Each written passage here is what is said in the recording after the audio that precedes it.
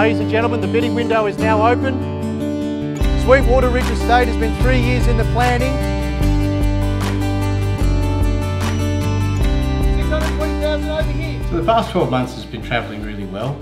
Just coming out of COVID conditions, we're noticing that pricing and the market is normalising, which is really good.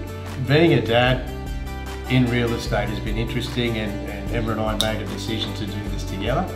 And I've always said that it's not a job, it's a lifestyle, and I'm very, very appreciative of what Emma and Alara have allowed me to do, because if it weren't for them, I certainly couldn't get it done. And it's a lot of work, a lot of late nights, weekends, and you know, we're grateful for what he does.